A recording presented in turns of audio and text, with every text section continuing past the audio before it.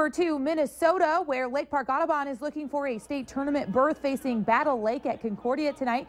Second half, it's a close game. Jesse Berg getting the ball down low and scoring for the Raiders. Then Mitch Hall here hustling back on defense and getting the block. He's all fired up on that one as well. He should be. Raiders with a 4-point lead. Battle Lake fighting back to take the lead here. Eric Van Erp knocking down the three.